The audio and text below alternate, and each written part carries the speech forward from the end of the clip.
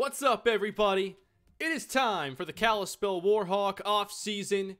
It is the 10th edition of the off-season, which makes this officially the longest dynasty I've ever done, now surpassing the Minnesota Gophers dynasty that also went 10 seasons. Welcome, everybody, here on this wonderful Saturday morning. It's an early stream today, 11:30 a.m. Had to make sure all of you got up at a reasonable time today. I'm looking out for you. Yeah, minor technical issues. For some reason, I edited one setting and then YouTube wasn't reading my encoder, but it fixed itself relatively quickly. So here we go.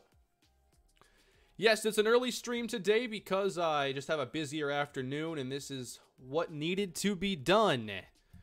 Early morning. I've been up since 7. This is not early morning. I've gotten stuff done today.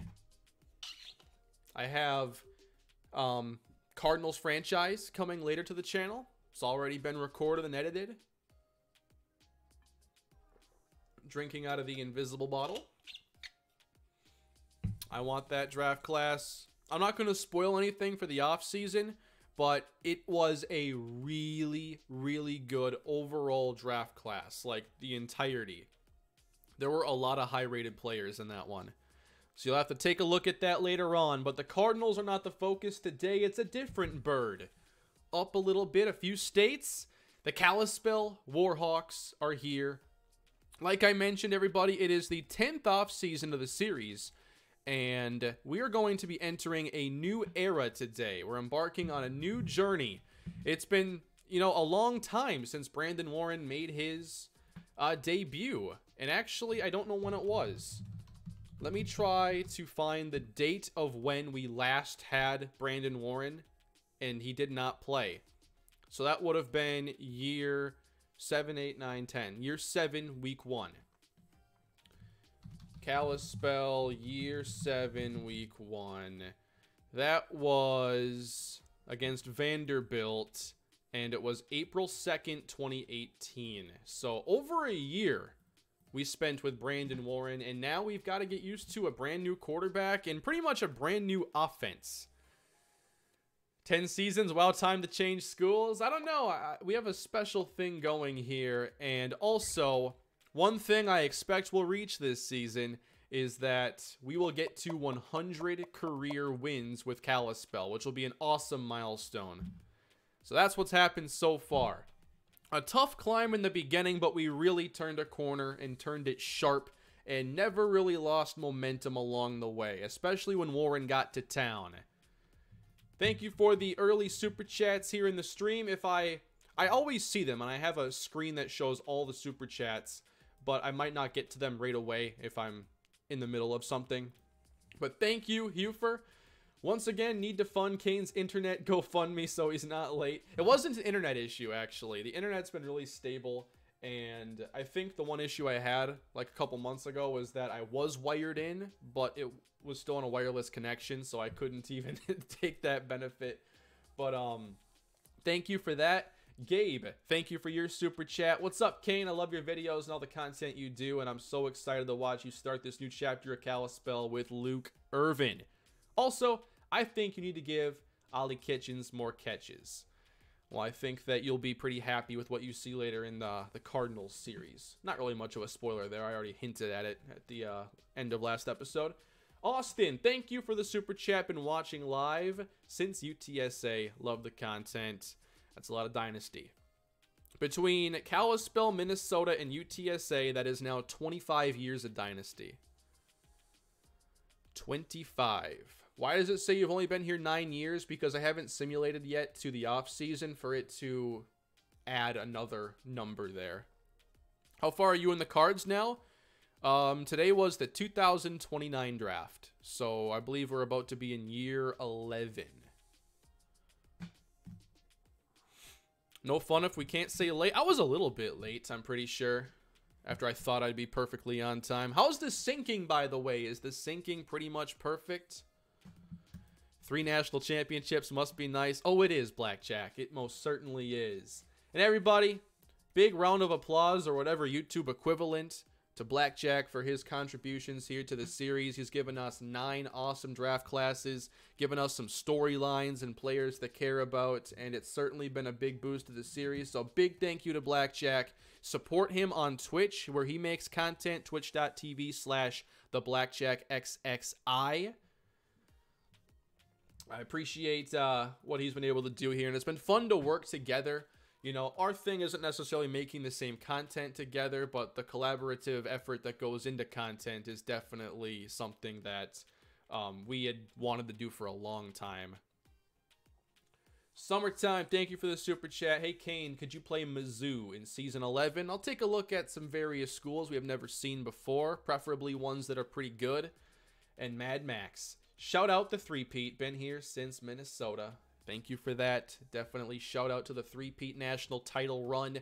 I did not think we'd make it this year, but it was the perfect storm, with all the teams above us losing, including UNC. Obviously, they lost to Clemson. And then Clemson lost to us by a few points. I already recapped the season, so we're not going to rehash that here.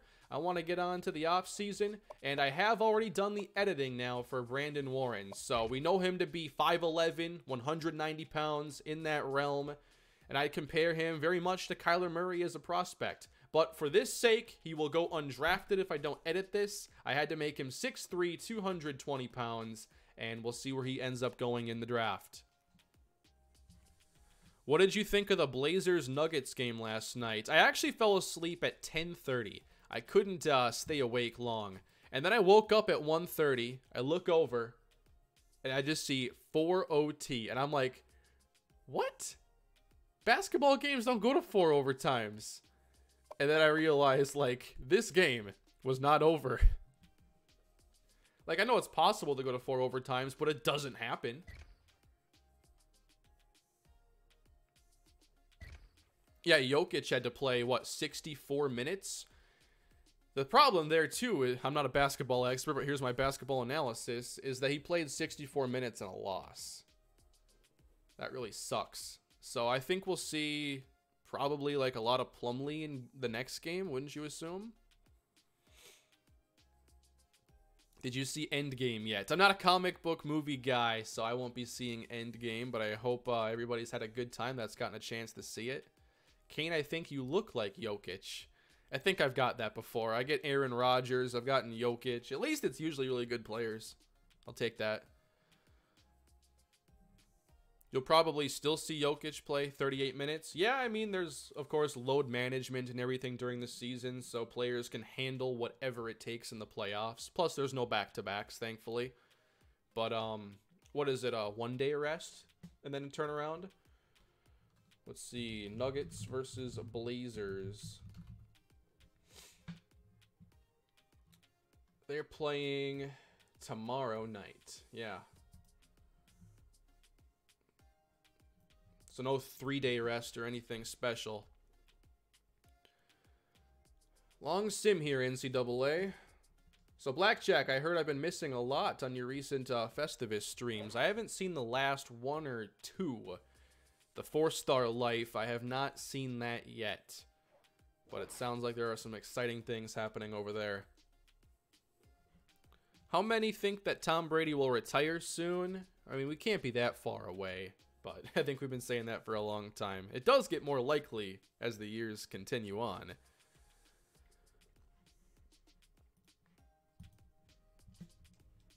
But yeah, definitely give a follow to Blackjack on Twitch. He does a lot of live content. He does Dynasty. Twitch.tv/theblackjackxxi. All right, so Boogie Turner leads Kalispell now in career sacks with 35. Carl Joyce broke the receiving touchdown record. And Brandon Warren has the career passing touchdown record. And he also broke the Marquise Walker record here for passing yards. Thank you, A-Alt.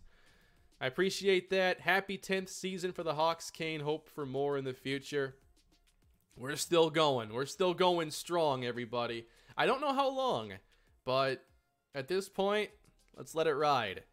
I mean, to see how much enthusiasm there still is after this long stretch of winning and knowing that there's a challenge on the horizon, I don't see us being done anytime soon. Before we advance, though, to the true offseason, I do want to see some bowl results. Yep, Boogie in the record books, Blackjack. We all knew that he was going to be special. Wasn't sure if I'd get him because I used to have a lot of trouble getting those defensive tackles. That was the old narrative. Defensive tackles were impossible, and so was the state of Ohio for some reason. Damon, thank you for the super chat. I know it's really early, but how do you think the Eagles do in 2019? I love how well my team has done this offseason. Yeah, and they just got Zach Brown, too. I think the Eagles will win the division. They're just a really loaded team, and they have the flexibility of being able to take an Andre Dillard who might not play a snap until 2020. And they do a really good job of making sure their defensive line is very deep. They're just a well-run team. Howie Roseman knows what he's doing. Plus, D-Jax is back. I mean, they have depth at some really core spots. Like, they could handle, like, it wouldn't be good, but they could handle even an Ertz injury with the drafting of Dallas Goedert last year. They just keep getting the chance to take value they don't need, and that's when you know you're in a good spot. And also, I think last year was on the low end of their variance. Hopefully, Carson Wentz is healthier this season. All right, so where are the teams around us then? Kalispell won their bowl game. It was Miami over Troy. Miami 11-3. The Ohio Miami, by the way. They play in Oxford, though, not Miami. Oxford, Ohio. I'm pretty sure. It is Miami of Ohio. I forget why they call it Miami. It's the name of the campus, I'm pretty sure. Something. I looked it up like 3 weeks ago. Alabama lost to Texas 24-6. Penn State won theirs, and they should be having a new quarterback this year. And I plan to put Penn State on the schedule because I want to see their quarterback, everybody. What was his name? After Oliver Raymond, Lamecca Warwick. Miami is a river in Ohio. That's interesting. Let's name schools after rivers. That's probably already a thing. There's probably a couple.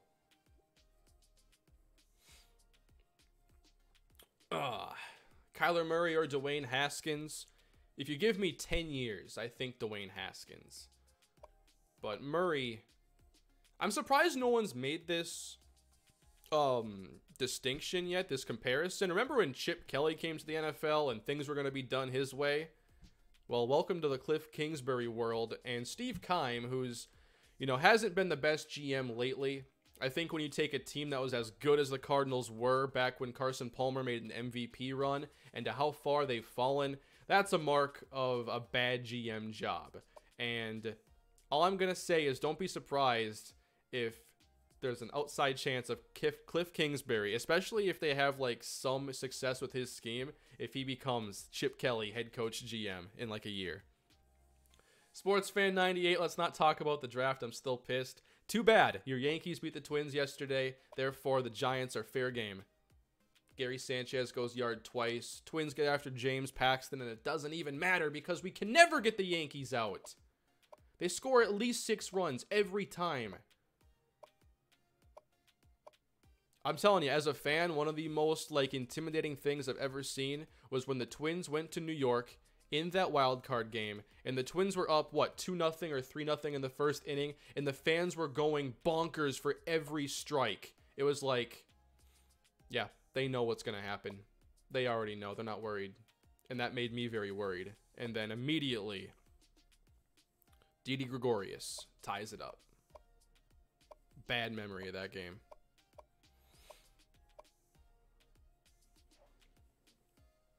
Ugh. Hello from Vancouver. What's going on, Joseph? Should Twins sign Kimbrel? They should at least consider it.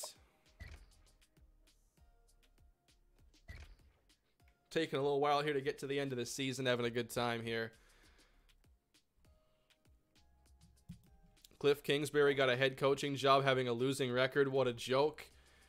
This is what happens, though. There are some hasty decisions. Not saying it was a bad decision necessarily because of his overall record, but when something becomes the new trend, and this time it's the innovative young offensive coach who is 32 years old. That's the new trend in the NFL. So we see Sean McVay, we see Zach Taylor, we see Cliff Kingsbury, and you know, when you're in the forefront of this trend, it's easier to get your deal.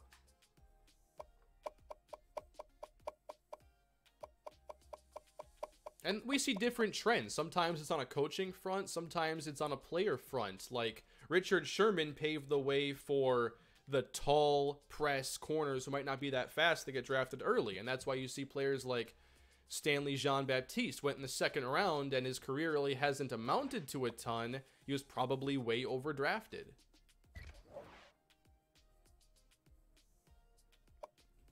All right, so I forgot about the potential of losing coaches in the coach carousel, but I want to make sure everybody knows when we get to the transferring and players leaving early, it's now a rule in the series. I will not prevent players from leaving to the draft early. I did that last year with Mario Townsend, but given it's very realistic for players to leave early, and I just think it's a challenge we should have to deal with and just let happen. But as far as transfers go, I'll still convince them to stay.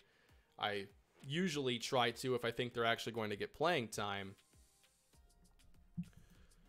So, Coach Carousel. And I was wrong last offseason. I did this.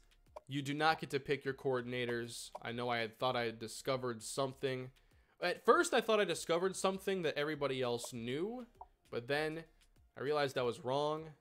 I had to correct myself. I did not find that you could hire your own coordinators. And I wonder if we're going to be losing anybody. But we already signed the extension here for Leon Daniels. And we will sim to the end of the coach carousel. But when you're in this menu, you can see who becomes your new OC. It's just done for you. Yeah, everybody misses this game, Z. I think that everybody... you know, has fond memories of NCAA, and this, you know, this was obviously the last one, but it's a good last one. So this is just the coach carousel, seeing how it all plays out, and we'll have to see if we end up with a coordinator change. If we don't, that'll be a big win for us. Looks like we have a new OC. I didn't get to see him get hired. So we have a new OC from TCU, Neil Brown. He was previously a 3-9 head coach who runs the Air Raid. He's a C prestige. My previous OC hired by Maryland to be their offensive coordinator. Let's see if we have our defensive coordinator getting a new job. I think it would have listed us twice here, so we're probably okay.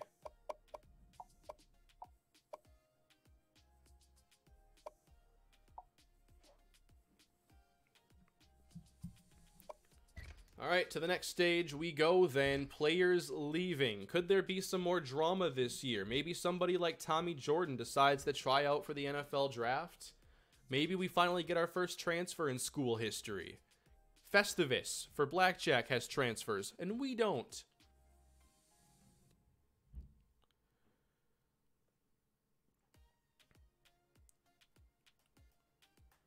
How would Leon Daniels do in the NFL as a coach? I think he'd do pretty well. He'd be a motivator. Is there potential that somebody like Montrell Bonds wants to leave after not getting much playing time as a freshman? Sometimes players react a lot to that, even if you're about to give them playing time. So, obviously, new OC, Neil Brown, and a new member, Shadow Gaming. Thank you for becoming a member on the channel. I appreciate that. But Neil Brown, I'll be interested in his skill tree. Is it too early to see it? Don't think so. Why do I have 27 OC upgrades available? I can literally like max him out. Okay, well I can do that later on. Or I can just do it now.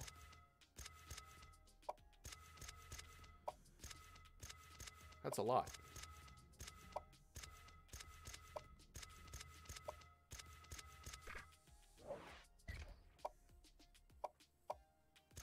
Yeah, literally he's a maxed out OC.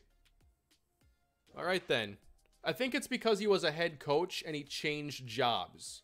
So he still gets points. It's just you can't have an OC tree if you're a head coach. Do the Twins win the division now that Kluber is hurt for the year? Is he really out for the year? Thank you for the super chat, by the way, Tyler. I appreciate that. I saw him get hit. But was it really a season ender? Out indefinitely. Check back in a few weeks. Won't need surgery. It's a broken arm. I still think the Twins are going to win the division. Their offense is really, really good. All right, everybody. Players leaving. Here we go. True drama here in the Kalispell series, perhaps. Whoa! Wow! Maurice Collins is declaring for the draft, and so is Antoine Knightley. Montrell Bonds wants out. Ross Mastorovich wants out, so I can't say anything to Collins or Knightley. We let them go now. Mo Collins is not coming back. After a down season from his true takeoff year. Knightley, though. I thought he'd be a number 1 or number 2 next year. Wow. He's declaring after just 64 career catches and 7 touchdowns. I'm not going to do anything because there are players who go early that go undrafted or go on day 3 late. And this is something I already said I intended to do. To add challenge, and it's also realistic that players leave early. They want to secure that money. You can't really fault them. But Ross Mastorovich and Montrell Bonds, we will try to talk to them. Brandon Warren is a first-round prospect. So is Belafonte and Carl Joyce. So Belafonte kind of gets a Josh Jacobs rise, although he's a very different kind of back. But he is the backup who played sparingly, but sure made an impact when given the chance. Mario Townsend works up from a 4th-round pick to a 2nd-round pick. That's a nice chunk of change. Justin Payne, 4th round. And Marcus Payne in the 5th. That is a steal. Boogie in the 6th? Kidding me? Rodney Hull in the 6th. Manu Y in the 6th. And then graduations. You're telling me Chris Baker wouldn't get drafted? It must be a height-weight threshold thing with him. But you're telling me that Thomas Roberts, vertical threat, wouldn't get drafted? Yeah, right. Wow. A lot of surprises here, but now trying to keep players. Montrell Bonds. He will play a lot this year. And I think he would have over 150 carries. But it's a very low persuasion chance. He'll play in more than 9 games. That's the safest one. There are positives and negatives to both directions.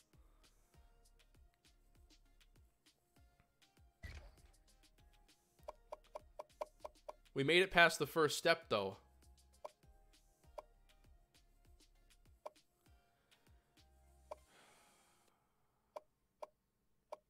Give him 300. He won't get anywhere near that. That's a promise I'd break. I don't know if I'll hang around for another year or not.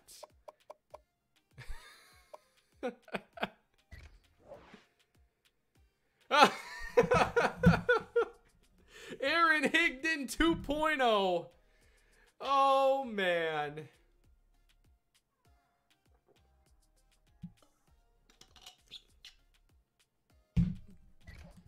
He's going to Florida State, right? Is that FS or is it Fresno State? FSU is Florida State. That might be Fresno. Ross Mastorovich wants to go to Wyoming.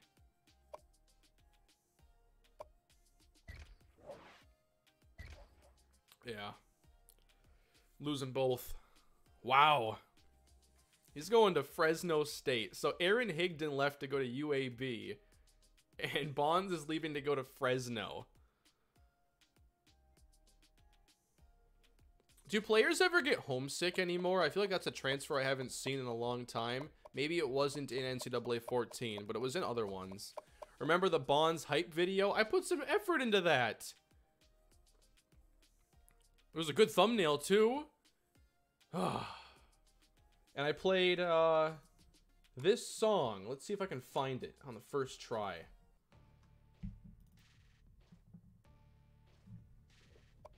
The Montreal Bonds anthem. 59 carries. He was set up to be maybe our lead back this year. Yeah, Mastorovich was going to be a man coverage beast. What was your favorite Montreal Bonds moment at Kalispell? The hype video?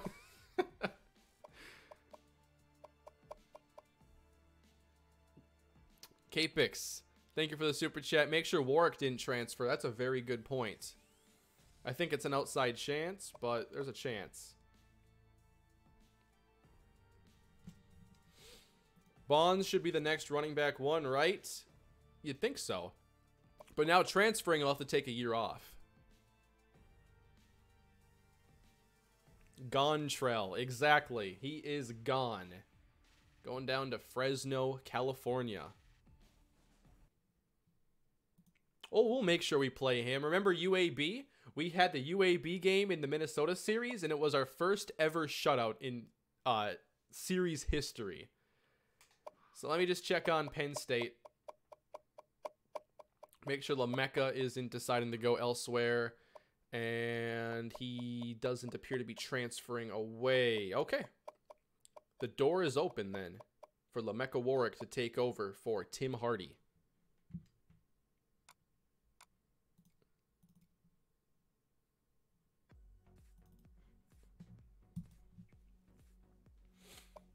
I wonder, like, how many carries it would have taken to get Bonds to not leave, because, like, Marty had to get some of those touches, and I think getting 59 to Bonds, plus there had to have been a catch in there, like 60 touches, should have been enough. Oh yeah, we have to make sure about Colbert. I did edit him back to being a 99 overall player for Texas A&M, so we'll just take a look, make sure that he's a draft prospect. Come on, man. Justin Colbert not getting drafted. I wonder if it's because he didn't get production as a senior, the way I had to do this. He didn't play this year because it would have been a 5th year, technically. His receiver, though, Cliff McKeon's going first round, probably. Yeah, this game is a journey. NCAA. Always a surprise around the corner. You know what? I am going to export this draft class just for fun. I never save these. The newest ones on here are probably 3 years old. Let's just... I don't know if I'll ever use this, but I might as well just save them. Doesn't Bonds have to sit out a year? Yes. Not overall 200 pounds? Oh, I didn't think about having to edit his stuff. I thought his height was good enough. That's unfortunate. If I ever go back to Madden 25, though, we'll have this class. Transferring is entirely placed on depth chart placement. If you want to prevent a player from transferring, move them up on the depth chart after the last game. Okay. I think at some point I moved Bonds to number 3 because I was tired of changing it every time I got into a game. But that's okay. I'm not really trying to game the system. Whatever happens, happens. I'm okay with it. We move on. What was Warren's projection? First round. Can you notice me? I see you, Didi. What's going on? 6'1", 200 pounds is the minimum. Okay, so I guess I messed it up then for Colbert, but I wasn't able to edit anyway. Not, I could have when the stream had begun and I was still on that menu. So, transfer requests. Anybody? No! In 10 years. Not a single player. So, how many Austin Jenkins fans are there in the comments today? Because I think running back 1 has been found. Draft results. First round, Brandon Warren. Marty Belafonte and Carl Joyce. I hope that in this universe, the same team was able to get Warren and Joyce together. And then Townsend. Look at all these draft picks. 11 picks. Mo Collins ends up going in the 4th. Boogie in the 5th. Steals of the draft. Realistically, I think Warren would be like a Kyler Murray type of player. I think he would go 1st round potentially. Belafonte, I think he would go 2nd round. I think he would be a pick similar to Amir Abdullah or like a Ronald Jones or Dalvin Cook. Carl Joyce, there's a Will Fuller comp to be made there. 1st or 2nd round, I could see. Townsend, I could see as early as round 1. The comp for Townsend. He's like a less athletic version of Anthony Barr or Josh Allen. And I think that would make him a 2nd round pick. Justin Payne, solid route runner. I'd compare him to like a Sterling Shepard, but maybe a taller version. Just because of the route running abilities. Payne, I'd see a mid-round pick on him. Maurice Collins, I'd see 1st or 2nd. Just a solid player there. Marcus Payne, I actually think would be a 1st round running back. I'd look at him as a Todd Gurley type of player. Boogie Turner, absolutely 1st round. Dominant 3-tech. Undersized 3-tech. He'd get Aaron Donald comps and he'd go at least mid-1st round. Rodney Hall, I don't really have an opinion on the offensive lineman. I don't think Manu Y would be draftable, actually. He just gave away too many sacks.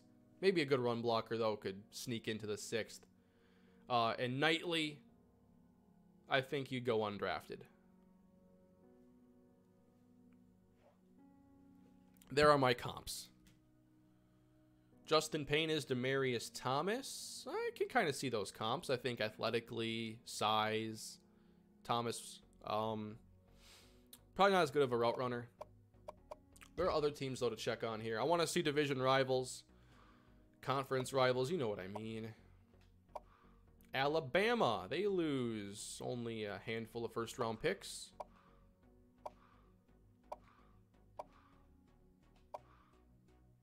Auburn had a couple. I love the off seasons here in NCAA. There's no draft, but it's still fun. There are more surprises in NCAAs with transfers and players leaving early and coaching changes. Duke had 2 receivers. Like your sweatshirt, Kane. Thank you. I was actually able to downgrade in sweatshirt thickness. Finally getting warm enough. I know that the color correction seems to be not loving it, though. Seems like a lot of flickering on this. Duke has receivers. More than Daniel Jones had at Duke, that's for sure. Here's the thing, though, that's hilarious. Is, like, narratives can change on a dime. Like, all it takes is Daniel Jones in the first preseason game going, like, 9 for 12 with 130 yards and 2 touchdowns. And immediately the narrative begins to shift. I love when the narrative shifts based on a small event. And I'm looking forward to this preseason. Because I think Daniel Jones is the exact kind of quarterback that could do well in the preseason.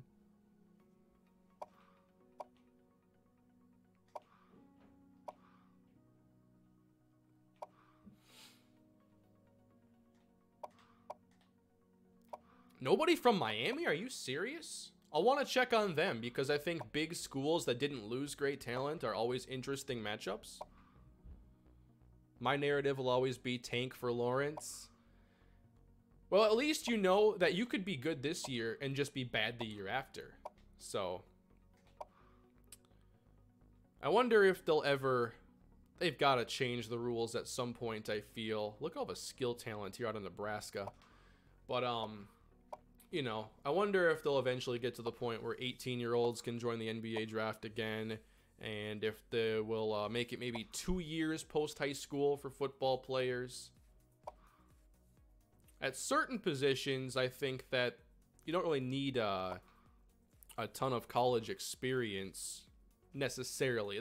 It's just, do you really gear rules around exceptions? Like Trevor Lawrence probably could be an NFL player this year, but how many first-year college players could make that move?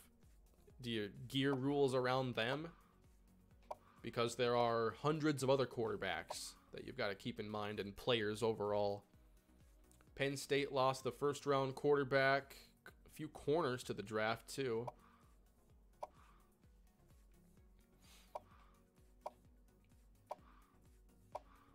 What if the NFL went to more of a baseball route where you just drafted players' rights whenever you feel like it? And they can either accept or decline.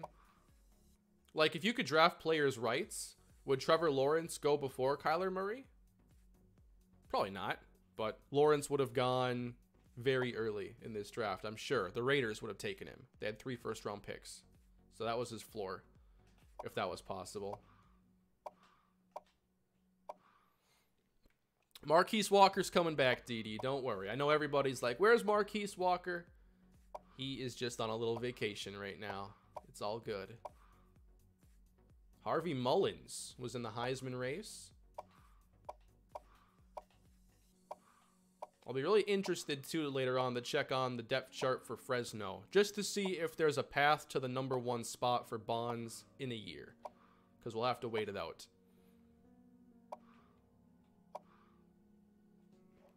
All right, when is Cards Offseason? Later today on the second channel. Without Bonds, Stanford's going to win again. I don't want to talk about Stanford and our losses against them. Recruiting should be pretty simple.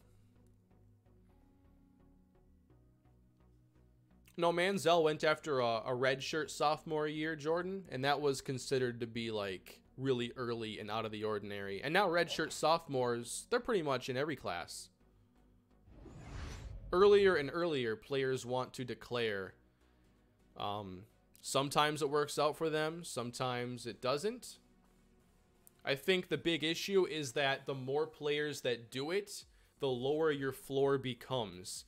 Like, I think if you look at the numbers compared to 10 years ago, how many underclassmen declare, like before, when it wasn't that many, like, you were in good shape. But now, if there are, what, a couple hundred players, or probably around 100 players, how many underclassmen were in the last draft? There's only so many players can fit in the first few rounds. There were 103 underclassmen who received special eligibility. 30 went undrafted. That's 30%. Here's the thing. When a strategy is useful, it's only as useful as you have, like, the edge. Like, a strategy is useful when you're using it and somebody else isn't. But when everybody else uses it, now you got to get a new edge. And it's just a cycle that happens in everything. Sports, business, you name it. The edge only exists, and then when everybody knows about it, the edge is gone.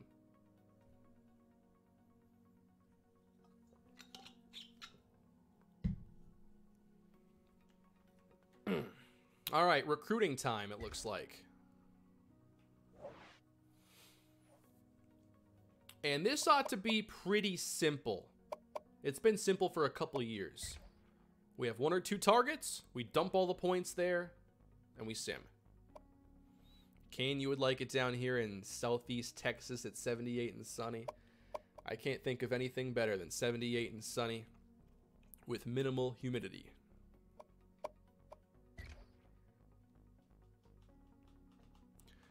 What I miss? Oh, Brandon, you missed a couple things. A couple players went to the NFL draft early. A couple players transferred. Montrell Bonds is gone. Sylvester Rossthorn's getting at least 10K, by the way. What happened to you moving, Kane? It's still a plan this year. Still a plan.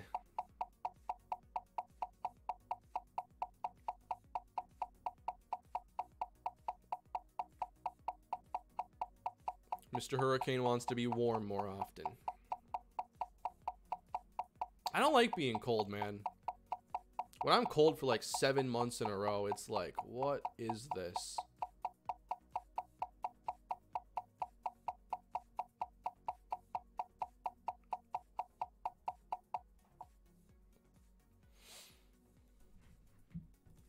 What happened with Kojo Clark?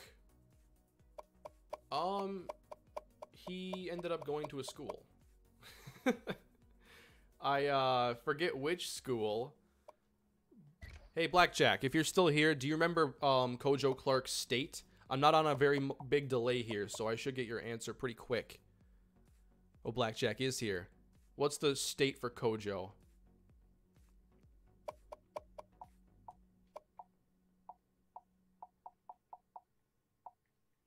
California.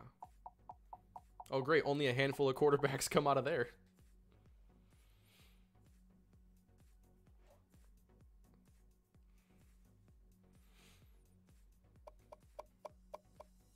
Kojo Clark went to Stanford.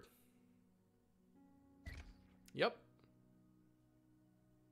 And he was vastly underrated. Do you see that top, that plus 13 3-star? Yeah, that's a little inaccurate. A 4 or 5 would have been appropriate. Huntington Beach, California, the home of Jesse Heikkinen. I know a lot of you are talking too about me doing Warren in Madden 20's new QB1 face of the franchise. If UCLA was in there, man, Heikkinen would be awesome to do that for because it would actually be accurate to the team at least. I think the only school that's had a high big name prospect from this series that's going to be in Madden 20 would be Taquan Layton for FSU.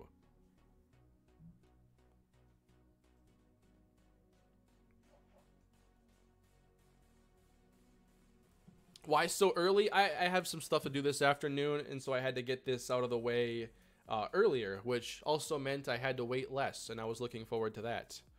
Cruz is 2 for 2 against Hap. Oh, that's right. They had a noon start, or a 12:30 start today. Are the Twins losing already? Oh, it's the first inning.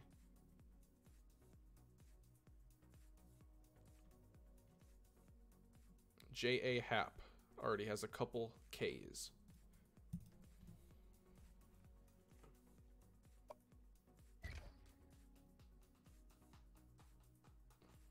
If only Kalispell was in Madden 20. I know. Move on to the football world. So, other players we could potentially add points to here. Ashton Phillips, a strong safety from Maryland Heights, Ohio. Or Montana. Why did I say Ohio? I saw the O. Or is M.O. Missouri? MT's Montana. There are some that always get me. Like AK I always think is Arkansas, and I think it's Alaska. Maryland Heights. Eric Watson from Arkadelphia. That is made up. Hungry Gamer, thank you for the super chat. Kane, just a suggestion to make it more challenging for the future. If a recruit locks you out and you're not in the top 3, you can't unlock them. Yeah, I can see that as a potential house rule to add. At some point, you just get cut off and you can't break the lock regardless. Kane, you should have been my GM instead of Mayock. Thank you, John Gruden. But I think Mayock, Mayock's a good talent evaluator. I think he'll bring in good players, but like Cleveland Ferrell, number 4, like that's not the right value. You could have traded down. They took him over Josh Allen, which to me is just like, what? Josh Allen was a steal. Ed Oliver was a steal. Oh, I know Arkadelphia is real. It's not the first time I've seen the town, but it kind of sounds made up.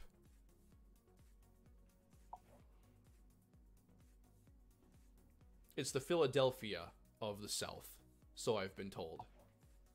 By absolutely nobody, but it makes sense. Do they have their own, like, Liberty Bell? They have, like, cheesesteak down there, but it's, like, made out of fish instead or something. Yeah, Ferrell has a high floor. I thought Furl would possibly be the Panthers pick. I do agree with that. I think 8 out of 10 drafts, Furl at 4 makes sense, just not this one. Yeah, I kind of felt that way about Josh Allen. I think in a lot of drafts, he would be edge 1. Like the year that Leonard Floyd was edge 1. I think Josh Allen would have been number 1 that year. The Razor Steak Sandwich. Tell me more. That sounds pretty good. I'm actually in Arkadelphia right now, so you can confirm it's real.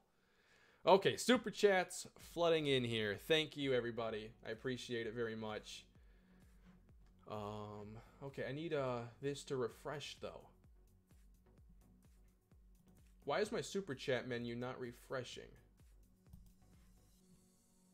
Oh, it is. Hufer's just on here again. All right, Blake, if Madden 20 is not terrible and you can handle the franchise mode, will you use the Dolphins again since they did not get their chance to shine? Possibly. I don't want to think too far ahead just because we got to see the state the game's in as far as gameplay goes. You know, you can say whatever you want about the features they've talked about. I think that, you know, it's mostly a positive step, and I like the idea of the scenario engine. But gameplay is king, and I've got to see how the gameplay is. But, I mean, if you look at the last 8 years, 7 Maddens worked, 1 didn't. I think odds are in the favor of it working out. So, we'll see. Lucas, glad the stream is earlier than usual today. I can watch it live before work instead of after. By the way, love the channel. Been here since UTSA. Keep up the good work. Thank you, Lucas. And I knew doing this earlier would be convenient for at least some, especially those outside of the United States. I'm sure it's at a really reasonable time for those of you in Europe or anywhere else. And Hufer, Raiders tried the trade, but no one wanted to. I'd love to know the truth behind that, because nobody wanting the trade when Oliver, when Haskins, when Allen was on the board seems unlikely, but need 2 to tango there, of course. I'm happy the Steelers got Devin Bush. Yeah, they're not a team that normally trades up. I didn't think they would, especially for an inside linebacker, but I mean, when you can get a difference maker that fills a big hole on the roster, you got to do it. And I think that was a good move on their part. It was the right time and place to do it.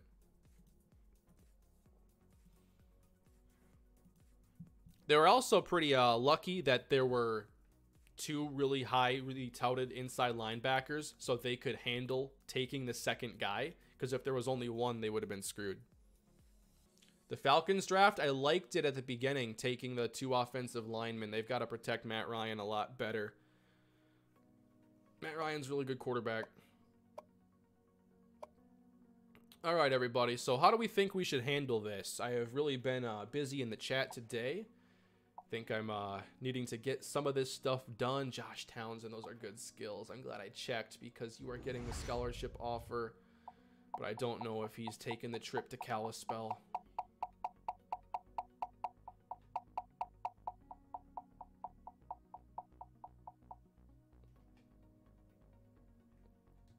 Those are really good ratings for a 69 overall. Like, tackling is super low, press is low, but you got to take a look at what kind of an overall player is this guy. If he's well-rounded, you're less interested sometimes, but if there's a trait or 2 that stands out, then you know you got something special. Just like in the Twins series, Ty Gonzalez, 78 overall baseball player, but that's factoring in bad speed, bad fielding, bad arm. So he's a great hitter. What do you think about Devin White on the Bucks? Yeah, it's solid. It fills that hole that Quan Alexander left behind. The defense has a ways to go, though.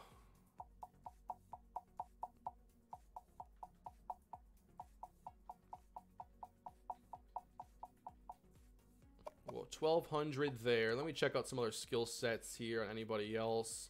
Ashton Phillips is a good tackler. I already have a backup quarterback similar to Watson. Not going to offer to Adam Holmes. Joe Owens.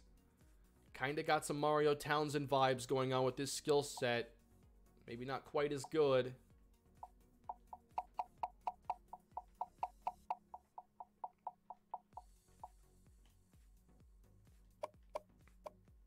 David Baker. I think I'll pass. Travis Martin has speed. I think we're okay.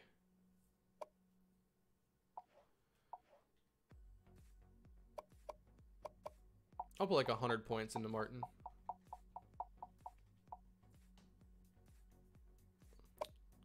So I'll give some more to Josh Townsend.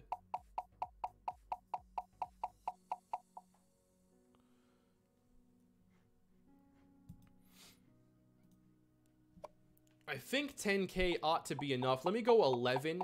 That means if anybody else did 10K, I'd still be higher. And then I can dump the rest here into Josh Townsend. See if there's a running back not committed. I've already scoured the board for everything. I feel like anyway, but you know what? Losing 3 running backs this offseason, maybe it's worth a look. Who is your biggest rival, Penn State or Stanford? Those are 2 one-sided rivalries. To us, I look at our biggest rival being Stanford because we just can't beat them despite playing well against them last year.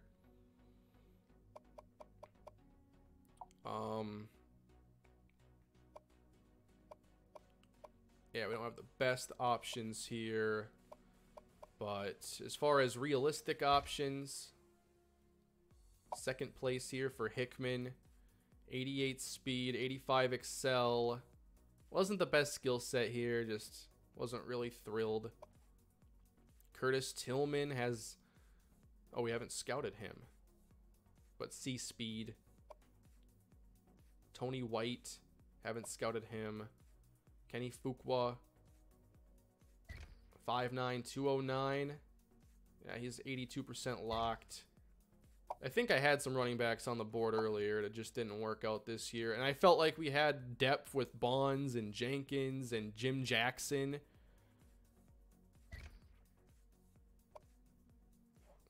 And we're just going to move on. There was a 15% 4-star.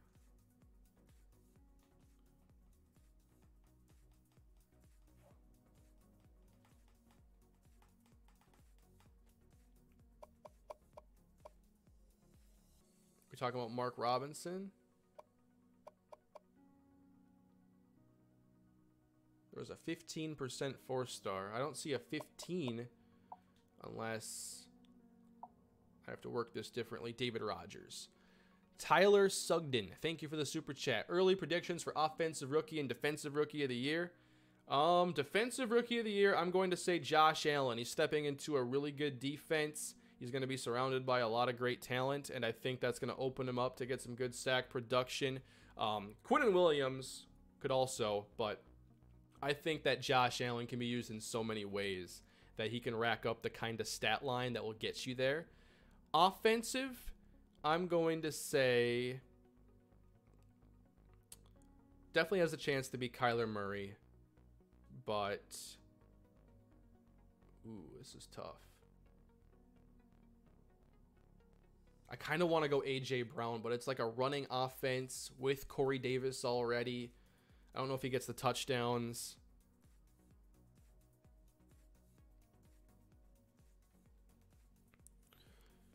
Oh.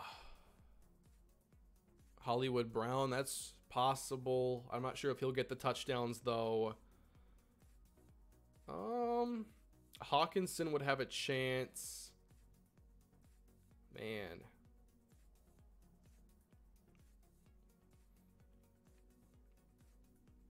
David Montgomery. That's not a bad option. David Montgomery. I kind of like that one.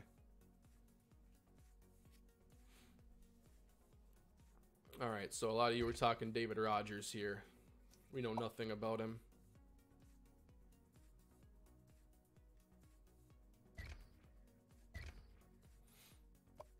M. Robinson runs a 4.36. Oops. One too far. Yeah, but the skill set at a 64 overall, most likely.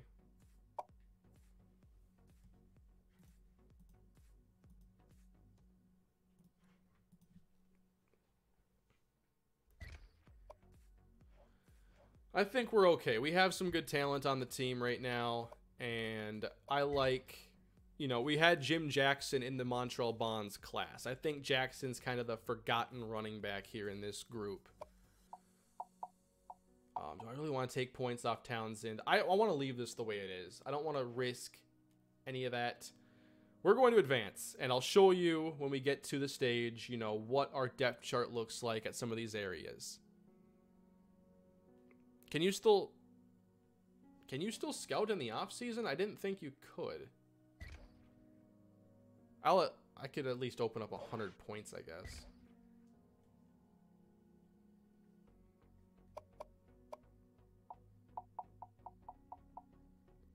Super chat for SportsFan98. Bold predictions for Rookie of the Year: Debo and Juan Thornhill. Debo's a nice pick. Yeah, Debo Samuel, especially in that offense. I'm excited to see what San Francisco and Arizona can both do this year. They both made sure they got playmakers this season. I offered him a scholarship. I need to get points to scout.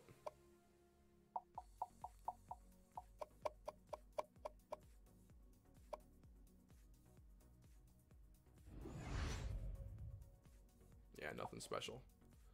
All right, I am moving on. I am ready. We're okay.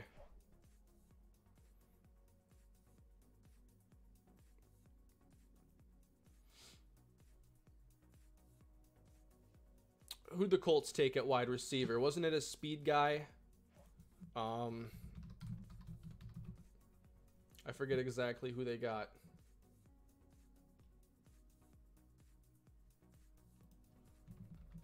Paris Campbell, that's right. Paris Campbell.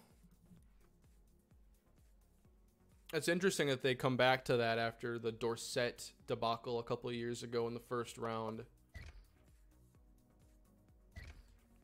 Hufer, thank you. Josh Jacobs, they just put Crowell on IR. Yeah, Jacobs could definitely be in the running for that. I'm sure he'll get the running back one workload for the most part.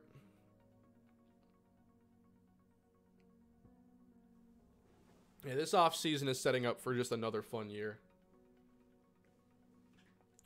Oakland's going to be interesting now with adding Antonio Brown. And don't forget about Tyrell the Gazelle Williams. Aren't they like really thin at tight end, though? They let Jared Cook go. And I forget who their top guy on the depth chart is right now. But it wasn't someone who's usually a starting tight end. Who's the Raiders starter? If you ever want to see the depth charts this time of year, ourlads.com. Go to NFL depth charts. And they have basically all the projected depth charts updated pretty often. And right now they would have it as Derek Carrier and then Luke Wilson. They also took Foster Moreau. Also it has all the rookies in green on the Our Lads depth charts. It's a good source to use. Darren Waller. That was the one I was thinking of. Waller was a wide receiver, I believe, out of Georgia Tech. And they moved him to tight end. I think Baltimore did. He was a Madden beast. Sylvester Rossthorn, Joe Owens, Josh Townsend. Not bad. Pretty happy with that. Thoughts on the Vikings? I feel good about my Vikings. You know, offensive line was definitely a concern. Bradbury helps. If Josh Klein can kind of bounce back this year, that'll definitely help. I'm still worried, though, about Reef and if O'Neal's ready. You know, they're really banking on the tackles that they had last year playing better. So, we'll see. It's not going to be a great offensive line, but if they can get closer to average, they'll be okay. I stole a prospect.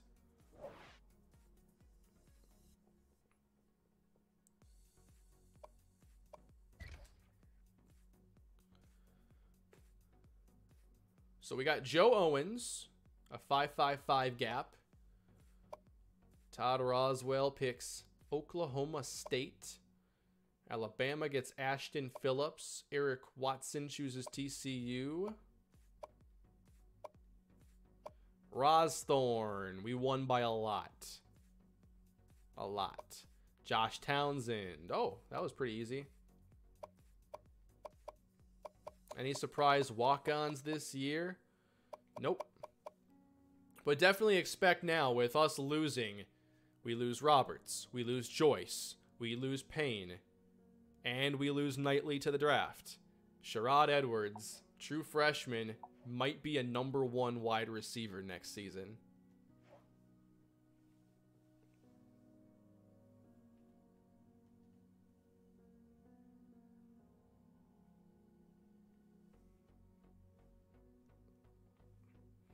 Thoughts on the Cowboys? They're becoming a more complete team year by year. They should be in the wild card mix, or the playoff mix as well. The division mix, that is. Definitely a big year for Prescott, though.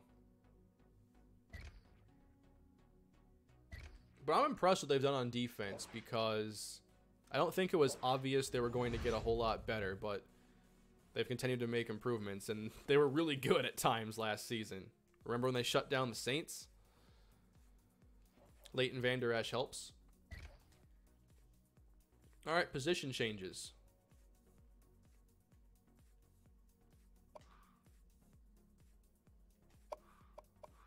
We have 2 athletes joining the team. Matt Reddick. I think a lot of us are going to want to see him actually play quarterback after all. His skill set, made me think running back, but if he gets a couple years of experience, he'll never be a top-tier quarterback, but he'd be our only mobile option, and at least he has speed, and he has a functioning throwing arm. I think Reddick is best put as a quarterback. He'd be a 69 overall, better at other spots, but I'd like to have that backup that can run a little bit. We need the depth. And then Sean Merville, 5'11", 173 with speed and cover ability. Doesn't have great hands. He's definitely a defensive back. His press is 68. He fits better as a safety in that case, especially also not having the best tackling, maybe free safety.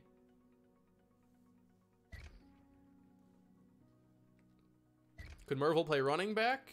Oh yeah, he has 92 elusiveness, 94 juke. Ooh, I forgot about that. I was looking at the receiver skills, which aren't fantastic, but wow, the elusiveness is certainly there.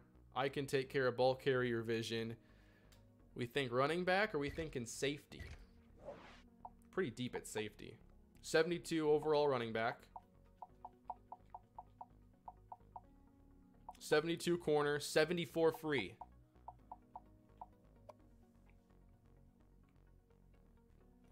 I think running back with our depth given at safety already. So 3 quarterbacks on the roster. Luke Irvin set to be the #1 QB1 this year. If you look at the throwing differences, obviously Reddick is not very accurate. But could Reddick be the backup? Maybe, if we can be comfortable sacrificing the accuracy. At running back, Austin Jenkins, Jim Jackson, Sean Merville, Jermaine McIntyre, Curtis Tillman, Mark Robinson. This is pre-training, so I shouldn't go through everything in great depth, really. At wide receiver, going to be really interesting, Blackjack, because Colt Sully might actually have a primary role on this team. Oh yeah, don't forget about Nick Lindsay. Lindsay's a redshirt freshman. We're going to see his ratings still go up, but he has really good route running, so he can take over maybe for that Justin Payne role.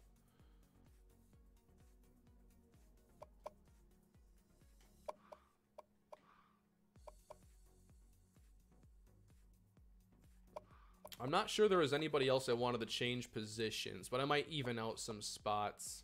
We have 3 strong safeties, 4 free safeties, very deep here, including Elliott Red. Oh yeah, Tommy Jordan didn't go pro. That's good news. Colt Sully was always supposed to be like wide receiver 4, 3 at best. He's a slot guy now. Now he might be #2. He won't beat out Houston, but he's going to get on the field.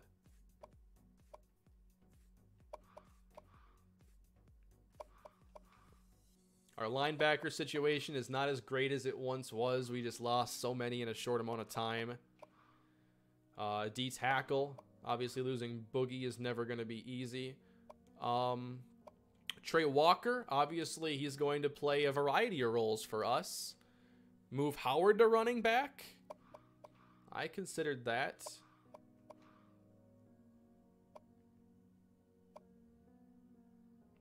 I'm going to move Walker to left end. Ronnie Howard.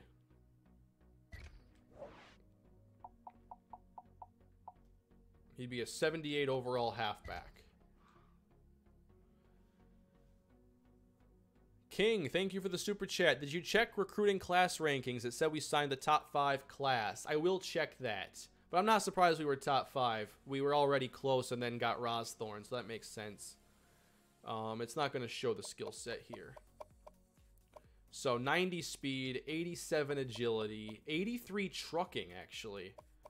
Good ball carrier vision and stiff arm, plus spin. He can catch the ball well enough. And he's a sophomore. So, obviously, I'd probably call him third string free safety in that case. What's his cover skills like? Yeah, Red is not as good, but Elliott Red's going to be a star. And Tommy Jordan's already pretty good. At the strong side, we have Akinjide. And then Craig Arnold is senior as the backup. I do think moving Red to strong safety could work. It's not really necessary because I can just play him there. Don't have to list him there necessarily. And then for Howard, I just have to decide, you know, do I want to develop him as a running back for this year or develop him as a safety?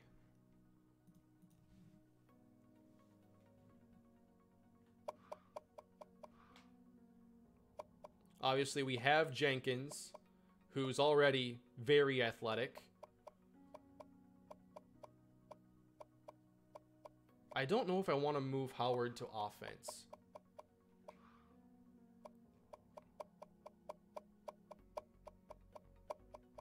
He still has 3 years to play, and his cover skills are so good, he might even be better at corner than safety moving forward. We're going to be losing Juno after this year, so there's a chance that next year Howard, or even this year, Howard could play one of the corner spots. We lost Justin Garcia, and we're left with some good cover players still. Okay, Robinson's solid. So is Rice and Doucette. So what are we thinking? And this is also pre-training still.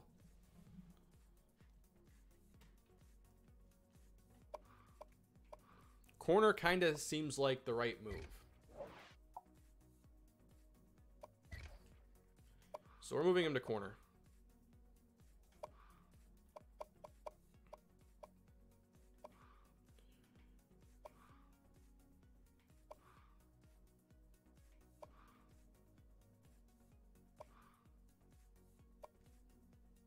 Only 2 tight ends. Actually, technically 3, considering Keenan Gabbard. Let me make sure offensive line is solid. I think it is. At least 2 at every spot but right tackle.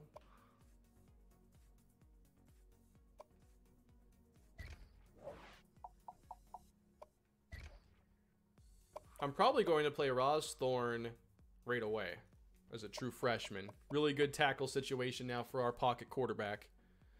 Awareness? Yeah, sometimes when you change positions, it like resets it. I kind of understand what they're doing there. What was Howard's awareness earlier? I can always check it later on, but 64 does not seem like something out of the ordinary.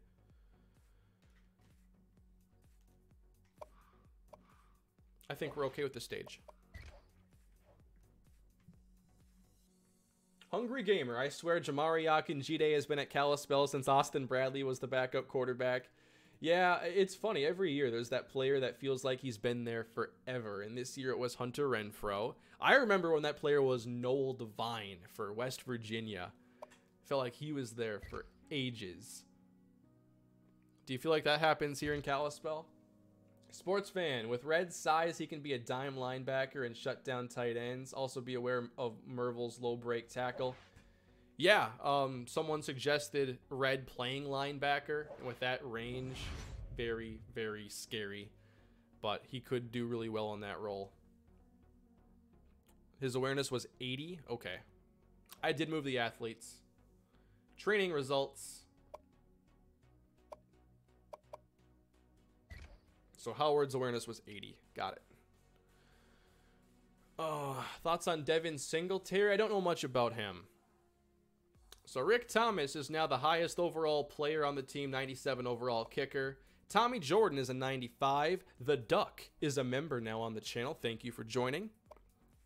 Jamari Akinjide, 95. Daniel Foster, a 92. Juno Springs. Johnny Cabral. Brandon Smith. Brandon Williams. Jaquan Cunningham.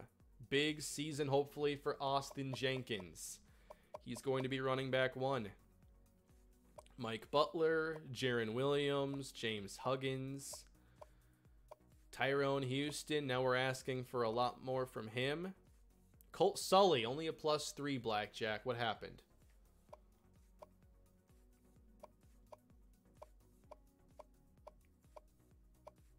Nice +6 here for Kyle Malone.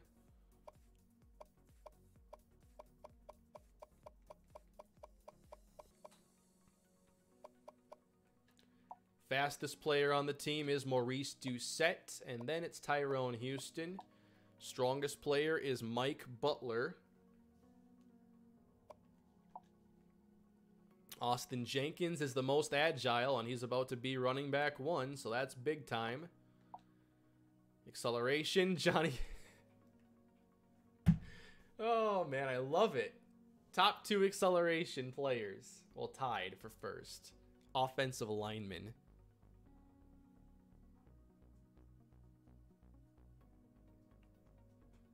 Oh yeah, this isn't the full roster, obviously, because it doesn't include the newest players.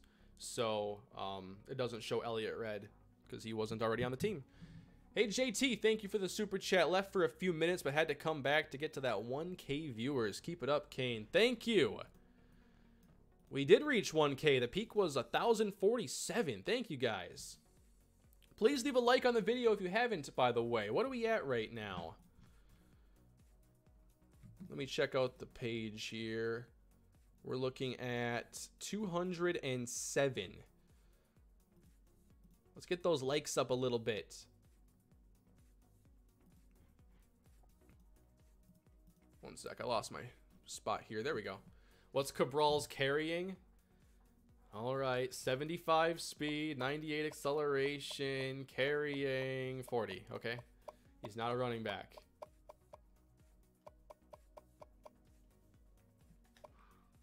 Luke Irvin, QB1. Glad he didn't transfer. Imagine if he did. The accuracy is off the charts. And his mobility now. Does anybody somehow remember JR Battle's speed? Because I feel like it wasn't 70. 70 is enough to scramble from pressure. It's not enough to run the option, but it's enough to be functional. Keep up the great work, Kane. Thank you, Moyo.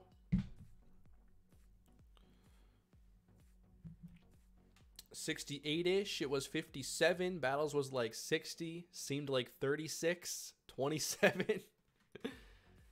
Yeah, so Irvin, he's a pocket quarterback, but he'll be able to improvise a little bit. What's his throw on the run? Yeah, let's not show it here. Throw on the run's at NCAA, right? I'm pretty sure it is. Or maybe not. Wow, is it really that old that throw on the run doesn't exist? Okay.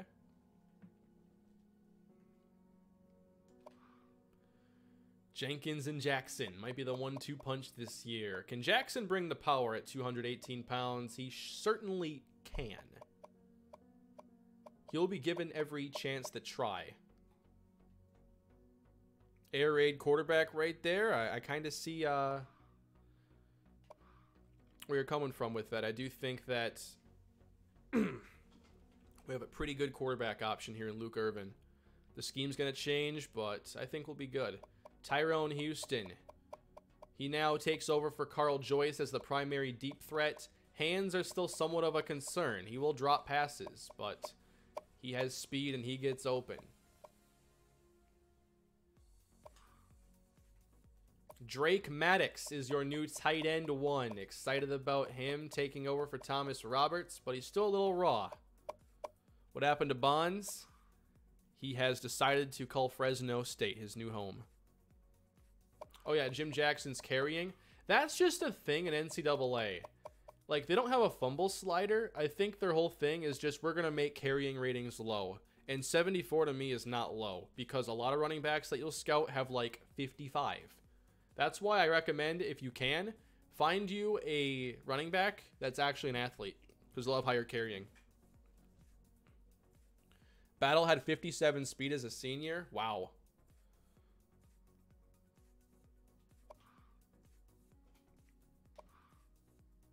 But yeah, Bonds is gone.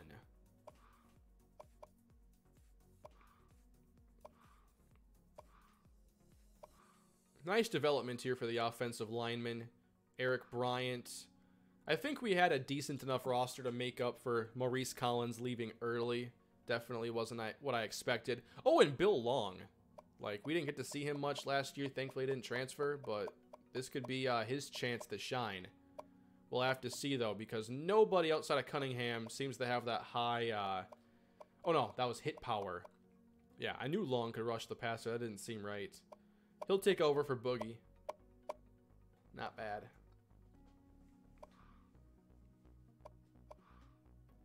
James Huggins now has 90 speed at linebacker.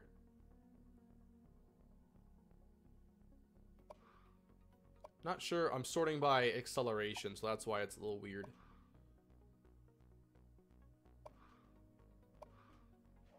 It's a good team.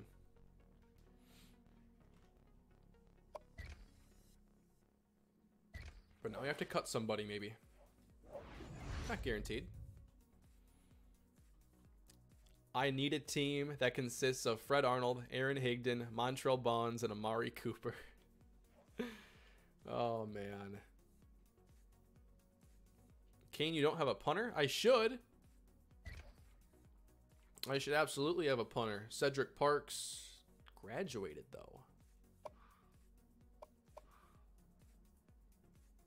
Crap. What happened? Did I forget about punting? Dominique Day. Welcome to Kalispell. We can't cut you. How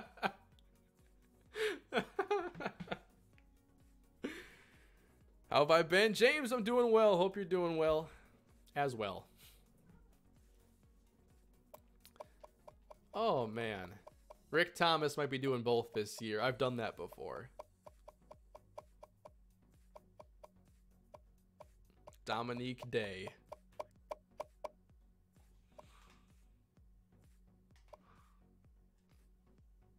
We have a walk-on quarterback, Eric Washington, a scrambler with 73 speed.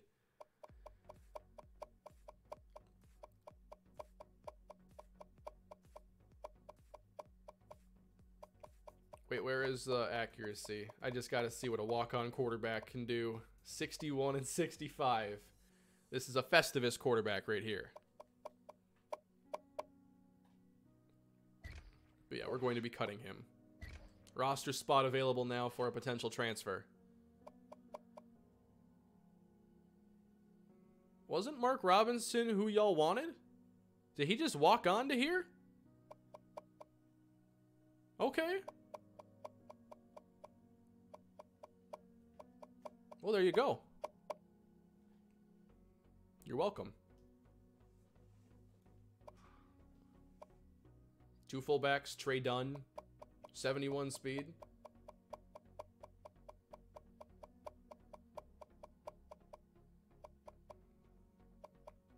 He's not horrible. He's a 43 overall somehow. Wide receivers, no walk-ons. I can just keep the walk-ons. We have a 69-man roster that opens up one spot for a walk-on or a transfer that we'll never get anyway.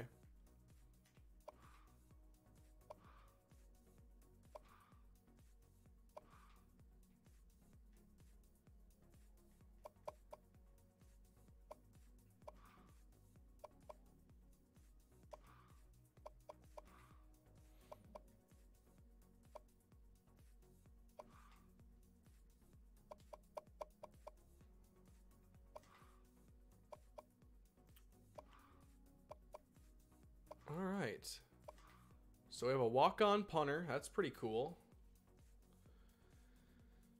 Hashtag let day play. Is that just something I should have to deal with? Don't let a kicker also punt. I just have to deal with my bad punter. Should that be like a rule? I mean, the CPU would deal with it.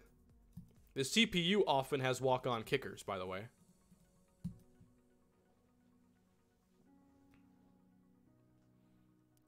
I should have to deal with it due to me not getting a punter.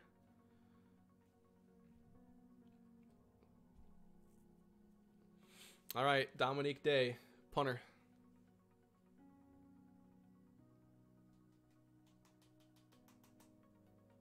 It is indeed a new day. It would be hilarious to see how Kalispell overcomes 30-yard punts.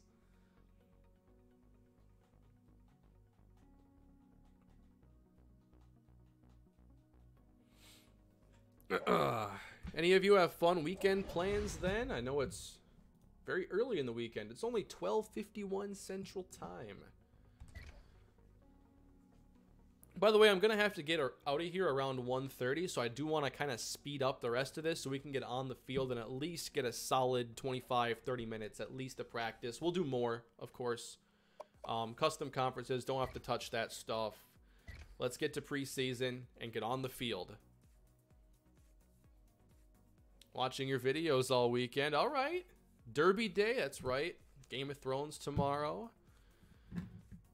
I don't watch Game of Thrones, but it's kind of fun to see like Twitter erupt when stuff happens.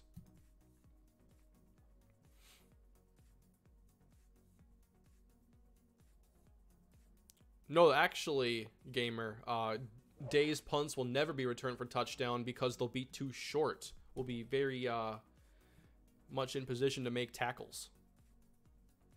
High school combine this Sunday. High schools do combines? Maybe larger high schools do. Going to see Endgame tonight. Awesome. Doesn't watch Marvel, doesn't watch Game of Thrones. What do you watch? I watched about 4 episodes of Psych last night. And then I watched the basketball games until I fell asleep.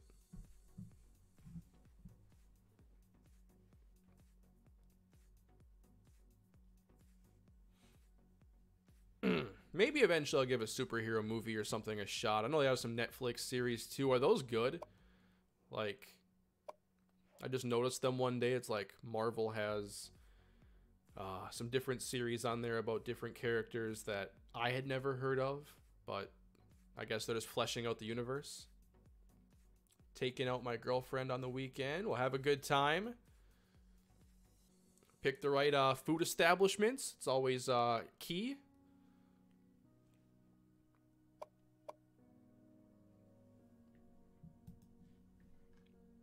You watch Psych? Have you found all the pineapples? No, I haven't seen every episode. I've watched like the first 5-6 seasons or something like that. I haven't seen the last season or 2. But I'll get there. I'm in the process right now. I had a really good marathon of it last night though. I was really into it. Let's see. Don't have to worry about schedules or anything yet. We need to get on the field. I'll worry about numbers and stuff later on. You can leave suggestions more so in the comments after the video has been posted here.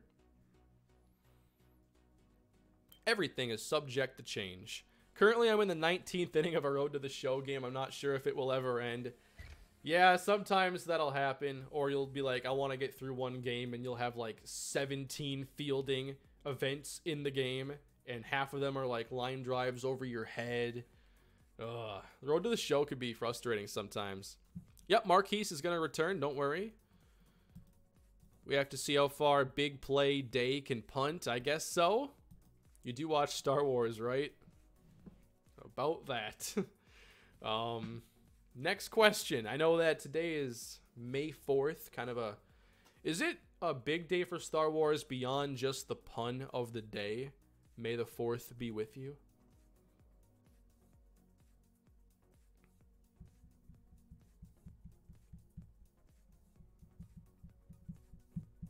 Detroit Tigers, the show 20. We'll see what the future holds, but I'm leaning towards continuing baseball content and possibly looking at something else next year.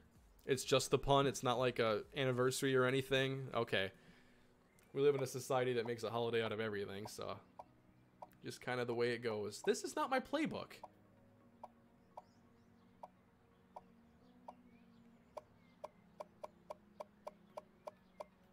Or is it? Why does this seem so wrong? Something seems off here, but these formations are all correct.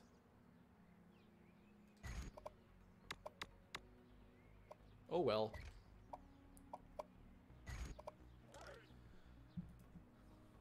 Ugh.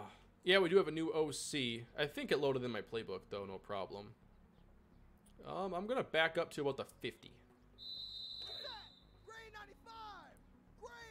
And I will take a look at what we can do. Irvin's probably not going to wear number 1, by the way. Look at that arm. We'll change Irvin's number. A lot of these numbers are going to change for next year. Oh, man.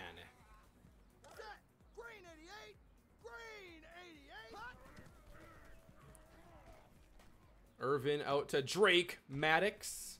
Could see a whole lot of that this year. Look at that. Threading the needle to Nick Lindsay. Ooh, that was a nice pass. I know last year we got to throw for the first time with Irvin, and it was like, oh yeah, he's ready. But is Colt Sully ready? He drops one. He catches this one. Keep one. I thought the Ja'Cory Day fan club would be very angry right now. I know Ross Thorne isn't out there right now. I might need to just edit the depth chart a little bit. Especially, we have to see Sherrod Edwards.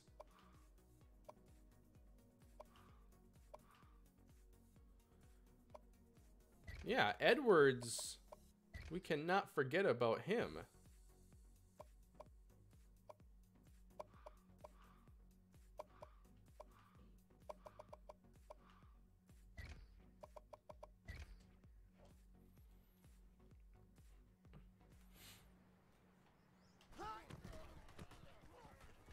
Austin Jenkins, RB1, after being running back 4 last season. I feel like we're usually a bit more prepared for some of these players advancing up the depth chart, like moving up 3 spots. That doesn't seem like a normal Kalispell move. Let's try a scramble with Irvin next pass play I get. So they're going to blitz. We roll right, Festivus style. And turning the corner on this defense is beyond difficult.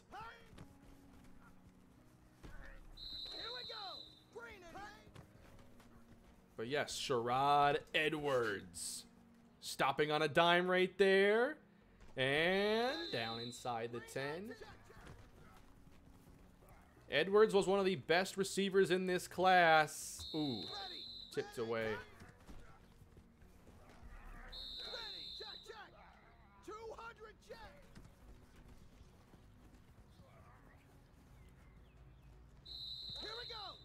I should also see the way that Irvin can throw outside the pocket. I think it should be mostly good. Ooh.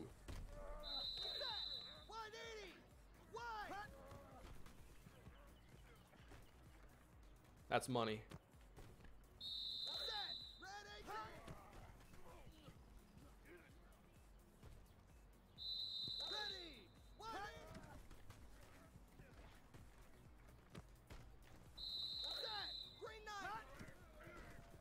Now, if you run the option, it's going to look very different. Irvin is not an option quarterback. And Brandon Warren, by the way, was like in the top percentile of speed quarterbacks. He was an athlete, which means his skill set was more complete than most. Like, athletes give you the best ceiling at any position. They really do. They usually end up being the fastest players, too.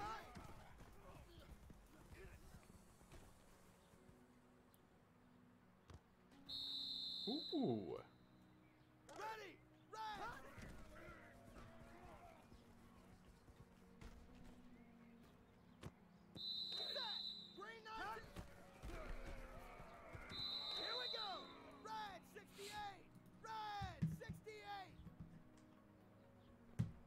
How's the game audio? Do you guys want a little bit more, or is it good?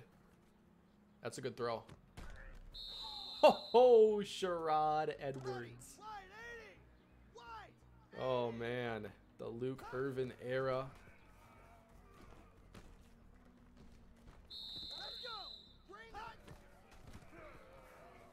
I'm excited for this season.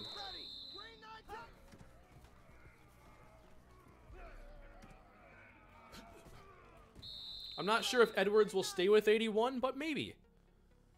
Sherrod gonna want some socks. Yep, any player that Blackjack has created for the series, he gets full creative control over.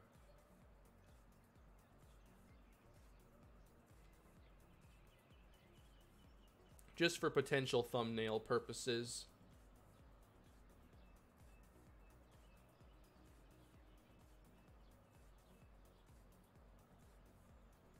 Leave a little spot in the corner there for his overall, maybe. Or a rating.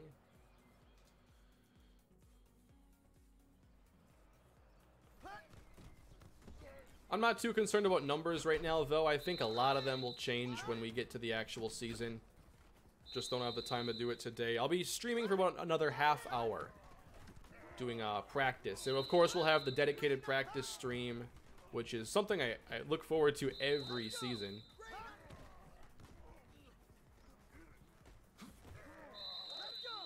We have not been able to run the ball against our defense, but it's our defense. Oh! It was actually a good idea. Yeah, Maddox is staying with 5. There's a reason he had it. Blackjack. It actually worked. If I didn't go out of bounds, it would have been amazing. The hurdle is not a useless move. That's cool.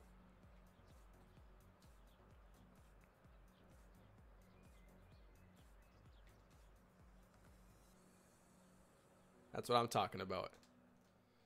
Let's look at Jim Jackson for a bit. Yeah, we've seen Jenkins before in garbage time, especially 2 years ago, but I like running back by committee systems.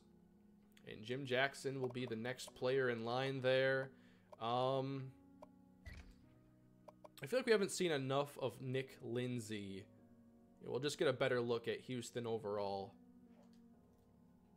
Jim Jackson. Let's switch the formation. Let's go shotgun ace. Or actually, let's go under center ace. There are some plays here I hope they don't call, and they're absolutely going to. Halfback pass, play action, all go, jet sweep. This is a good play, though.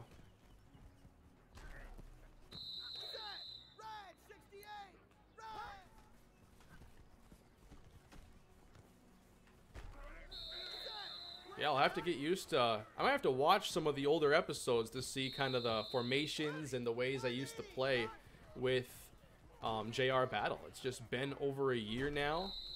So Jackson, not the most dynamic. I don't think he'll be catching a lot of passes out of the backfield. Ooh, be nice to our receivers.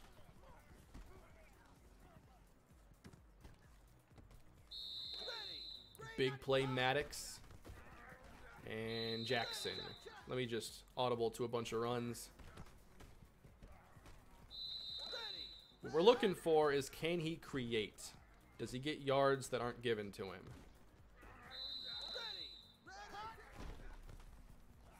And sometimes it takes these running backs a while to develop that skill set. I know it did for Marcus Payne, but once it got there, it really got there. And Bonds obviously wasn't great last season. Ooh, tough play. Nice, coming back for it.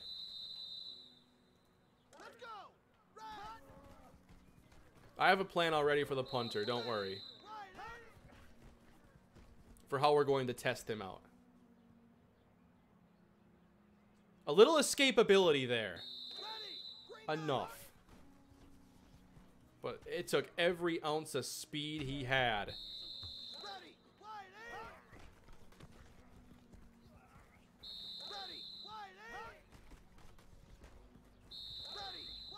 Waiting for Jackson to break a tackle.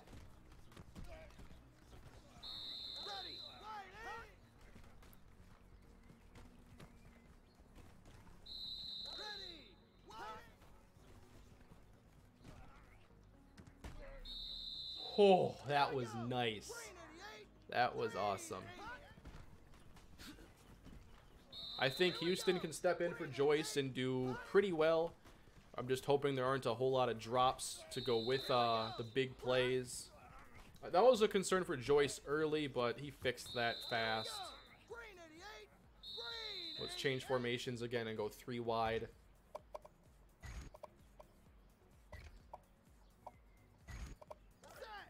A playbook revamp is going to be in the works too, so before I get to the next off-season practice stream, I'm going to need to do that. Playbook's got to get set.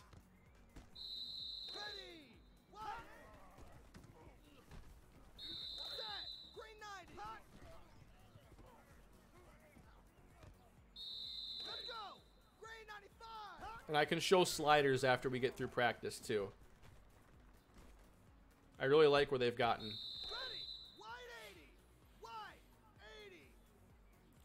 Yeah, we have freshman running backs to take a look at too. Ooh, settle down. There we go. That's a good throw. Oh man, we got range at safety for days. Yeah, we're not seeing anything special from Jackson. There's a broken tackle though. Yeah, let's switch it up. I think that running back 2 spot is wide open. And some of our best players for it don't even play the position. We could play Drake Maddox at running back. 86 speed. Trucking and break tackle are okay. Like, Maddox could legitimately play running back if we had to do that. But I'm not counting on it.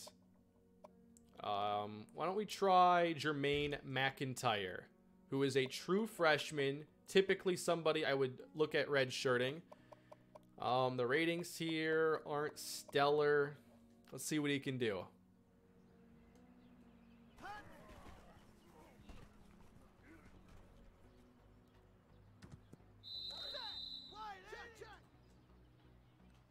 McIntyre at least has 88 speed.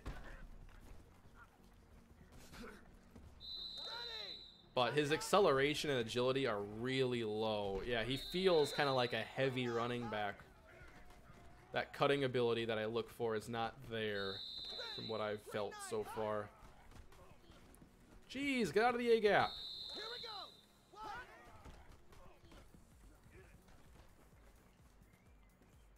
He can chuck it down there, though, for sure. Play action. Go for it all.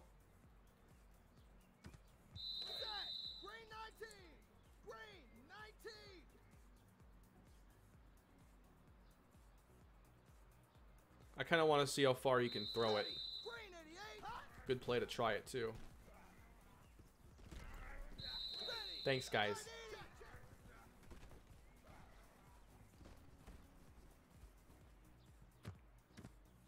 Oh, come on! You kidding me with that?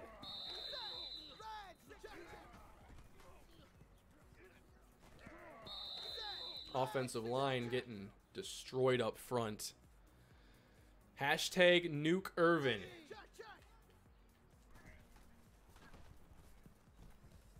How about we give him some time, guys? I'm trying to test. He can throw it a long ways. We know that, and the accuracy definitely stands out.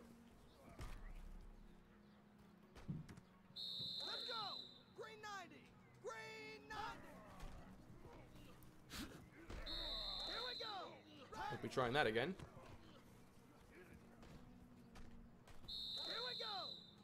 I mean, maybe we have to give Sean Merville a chance then. He's not a power back, I don't think, but he's an athlete, so he might have had higher upside.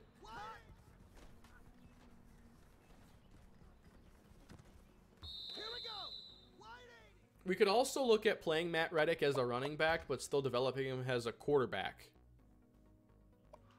Don't forget about that possibility. And maybe I should do some practice with Reddick. We have about 20-25 minutes. Let's get Sean Merville in there first, though. He has speed, good enough acceleration and agility, thankfully. Okay, his break, tackle, and truck are low, so definitely a speed guy. I'm noticing Maddox is having a lot of trouble separating from Akinjide, but Akinjide's a senior, good safety. Yep. Love that play. Oh, we'll get to our great punter. Don't you worry. They tackled my running back. This looks like a completely different dynasty right now. Look at our personnel compared to last year on offense.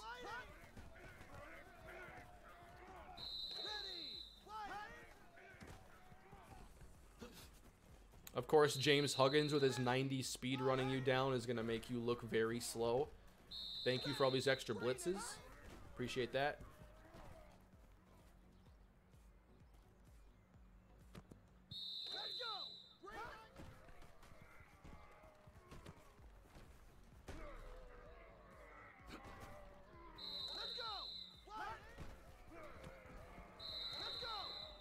This defense can play some ball, I tell you that. Nice throw.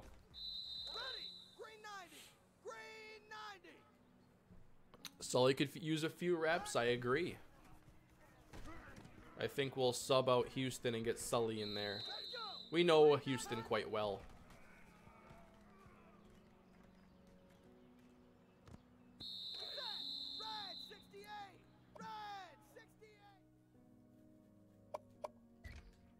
So now that we've seen Irvin a little bit also, do we want to see what Reddick can do? Like, emergency situation here, Matt Reddick. At least a few plays, we have time for that.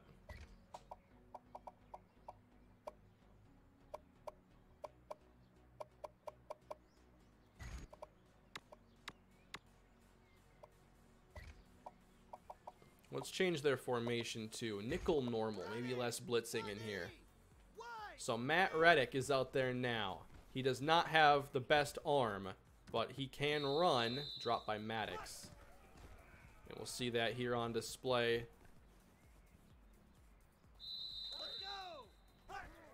His accuracy, though, is only in the 70s. So that would just really concern me if he had to play meaningful quarterback snaps as a freshman.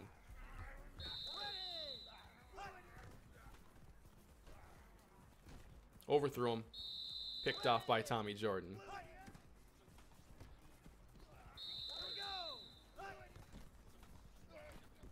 I'm sure he could run the quarterback draw just fine. I'm not worried about that. Got it to work for a few.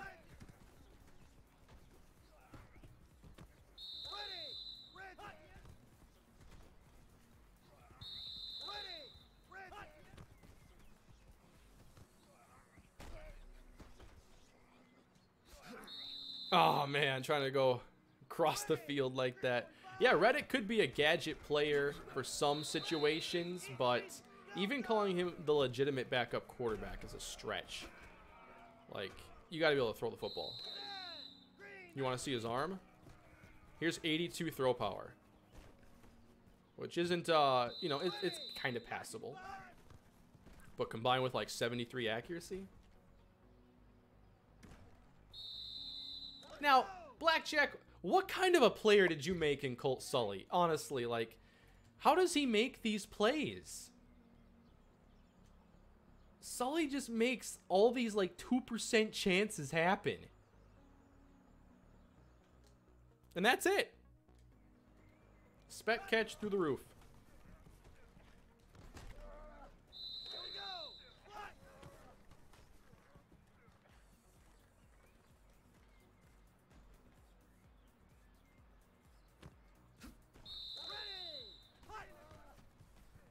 What if he's got to throw some timing? That worked.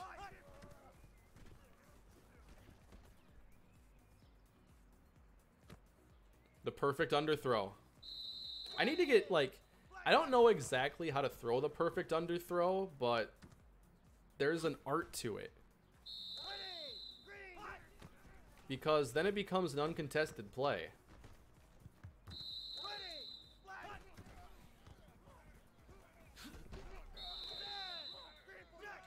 Yeah, I do want to get Merville some more carries here. See what exactly he can do. This running back 2 job is not exactly looking like a lot of fun. But our defense is so good.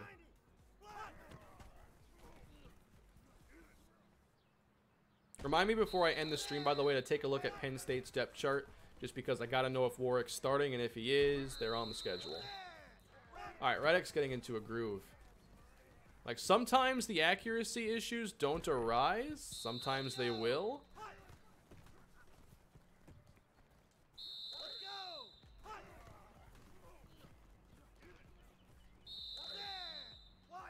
Reddick is not quite as good of an athlete as Brandon Warren was, but he is fast. Merville can cut the way I like.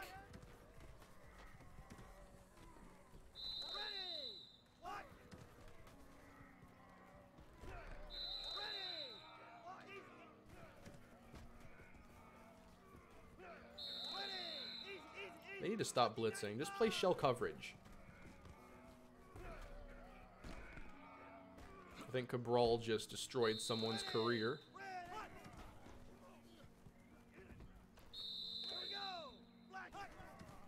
Reddick might also have lower acceleration compared to Warren. He doesn't feel as explosive, like when you decide to take off, but now he's throwing really accurately.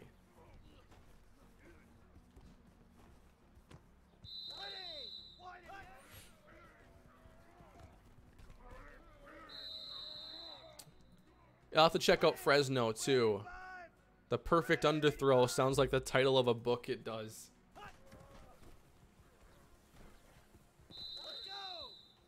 Alright, one more throw here with Matt Reddick today. Maybe we'll get back to him in the next thing, the next stream.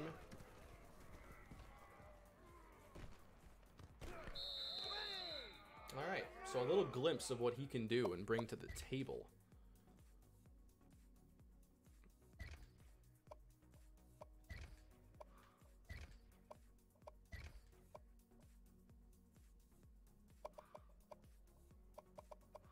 And I think it's time to see what our punter can do. And the way I wanted to test this out was, how does he punt if we're backed up here in our own territory? We started the game with a 3-and-out. What happens?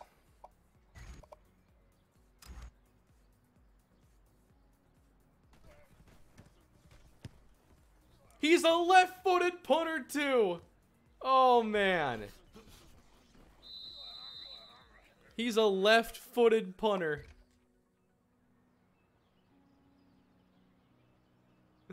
Oh, man. It's only going to make him even more of a legend in this stream. From the 30. 10, 20, 30, 42 yards. I mean, it's not great. That there's obviously no wind.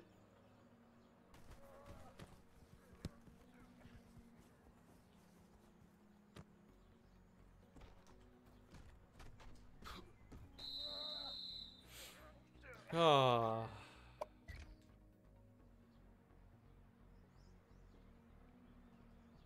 Let's try it again. 10, 20, 30, 41 yards. So we're looking at, you know, low average range.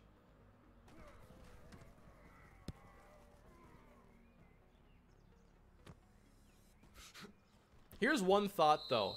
When you angle kicks, sometimes they can't get to it, and because his kicks won't go as far, that makes it even tougher to get to it, which means there could be potential long rolling punts. Let's see if I can get one here. They can be tough to pull off. Sometimes I get them on accident, but also Houston has really good speed.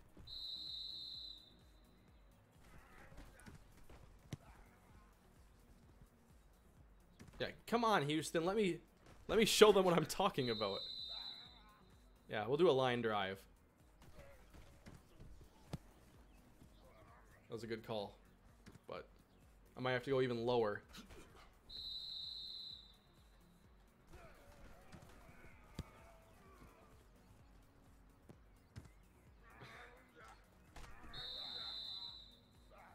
It's not working perfectly. Ugh, Houston gets them all.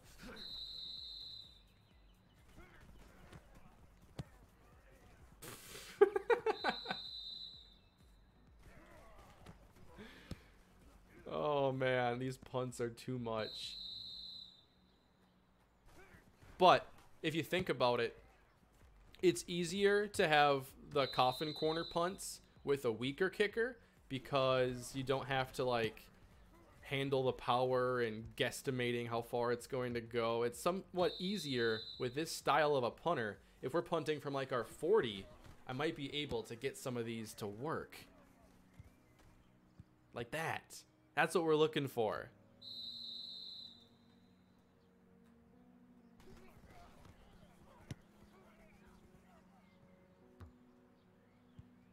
See? Playmakers play punter.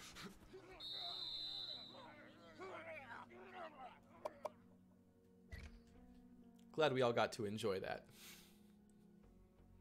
One player we haven't talked much about today, but we'll talk about more moving forward, is left end Trey Walker. He might still play some fullback this year, but I want him to develop as a defensive end. And with us just losing depth, I think that we're going to see Trey Walker get some snaps this year, and I'm excited to see what he can do. 6'8", 245 pounds. He can play the run. He can play the pass. He rushes primarily with power. He has 74 speed, 82 strength. He's a good player. If his awareness dropped off, I'll have to catch it later. But yeah, that's one more player to keep in mind. No more cutting punts, Kane. Yep, I gotta show them all now, apparently.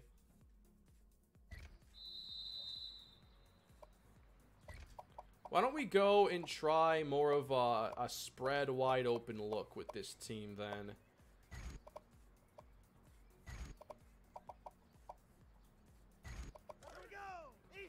Luke Irvin. Super chat from Blake.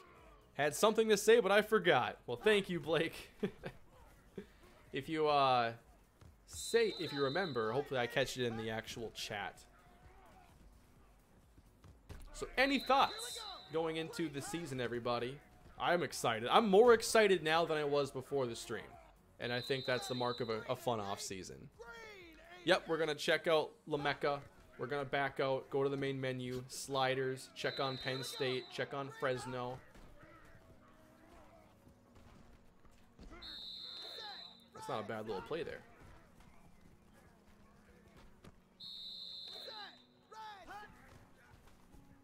I can't wait for Kalispell year 11.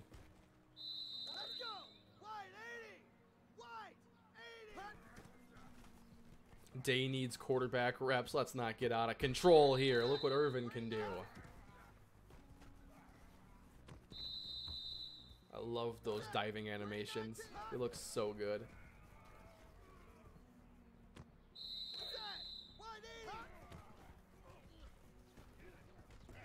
Oh, man, we were about to see him throw an absolute missile downfield, and it was, oh, that was going to be perfect. The cornerback. Why does the pass rush have to be here? That was going to be awesome.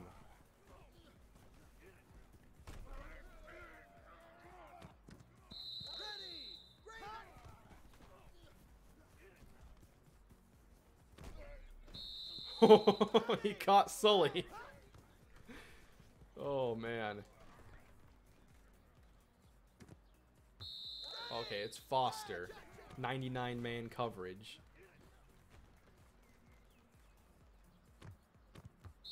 Oh, come on, Sully.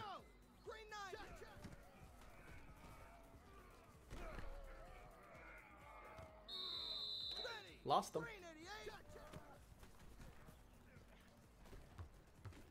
See, I think that Irvin's arm is going to really pay off in the deep game because most teams don't have safeties like us, which means we can really take advantage of those safeties with his arm. I forget what Warren's throw power and accuracy was, but I feel like Irvin has a more dynamic arm from the pocket. And thank you, Blackjack, for the super chat. Looking forward to Kojo whooping you for 3 to 4 years. Well, History says that Stanford has our number. We'll see if in year 11 that can change. I can't believe we're 0-3 against them.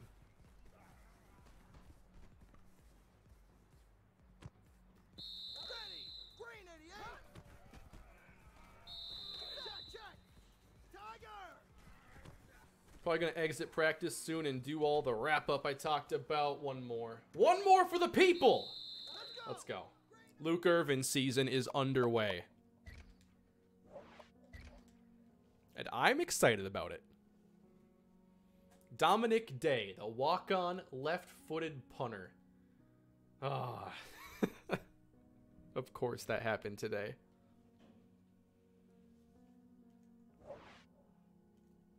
Nuke Irvin. I kind of like that nickname. Now we got to get him on the Texans. Nuke Irvin to Nuke Hopkins. Day needs a touchdown by year's end. I think he had, what do you have, like 71 speed, or am I making that up? I can't believe we're revisiting this punter again, but I feel like he at least had running ability. No, that was something else I did today. Never mind. Never mind. But while we're here, gotta check on the sliders quick. I did work with the sliders last year. I had them set basically, probably by the Colorado game, I stopped really messing with stuff. And I think we had some really fun games last year. Granted, we were still dominant for much of it. But 25 speed threshold, whatever your preference is there, you can do whatever. And then here's the custom AI for the user.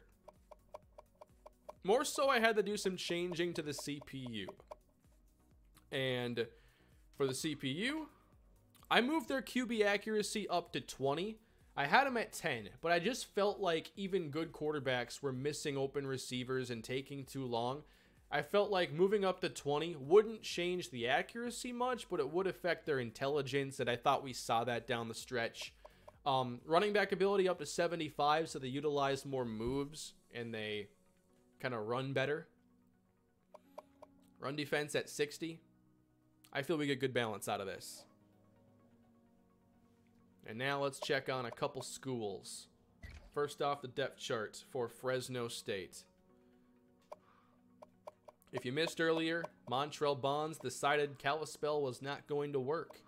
And he's now here. And he's a higher overall than any of these players. So after his redshirt season, he will be the running back #1, it looks like.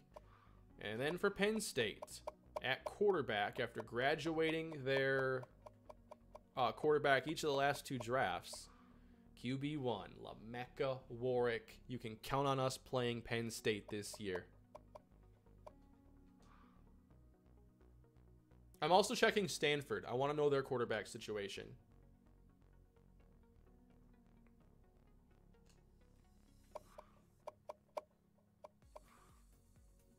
All right, we're not going to see Kojo for a bit. Robert Bostic.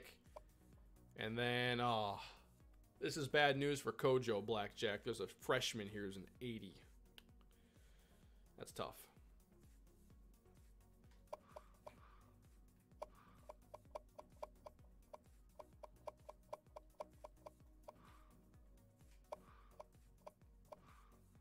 Oh, yeah, remember Quan Tippins, Blackjack? I just accidentally landed on South Florida. You made Quan Tippins, and maybe that would be a fun game for the schedule.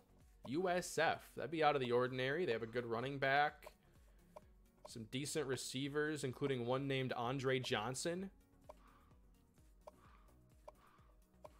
I think playing Penn State and USF is a good start to our non-conference schedule. This is a solid team.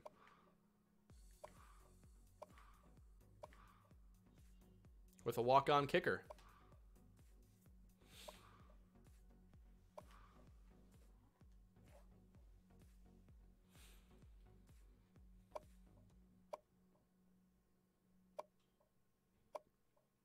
Oh, man, that was fun. That was a really fun offseason, everybody. Thanks for coming today. I appreciate it very much. we're going to be doing more with Kalispell this coming week. I'll have another practice stream where we'll take another look at the team with a revamped playbook. I'll probably save this playbook and set it aside just in case, but for sure I need something more akin to what we ran with JR Battle, less option. Or maybe I can stay with the playbook and just revamp it a little bit, but just ignore the option unless we have the right quarterback there. I feel pretty good about this season, though. I'm excited about our players. I think that for a team that's had as much success as we've had, we at least have a very interesting season ahead of us with a new quarterback, brand new running backs, brand new wide receivers, a new tight end, and some new faces along the offensive line. There are 3 new starters, or 2 new starters this season. So USF, let's count on them and Penn State. Don't let Big Play Day go to the draft early. Okay, we'll keep him here for a while. But thanks for coming, everybody. That was a very fun offseason. Hope you're excited for Kalispell Year 11. I feel like this is the kind of offseason to rejuvenate the series a little bit. If it was getting old for anybody, I think this is a fun way to look ahead to Year 11. So thank you all for watching. Please leave a like, subscribe to the channel, and I will see you all with more Kalispell Dynasty soon. Have a great day, everybody. Enjoy your weekend. See you later.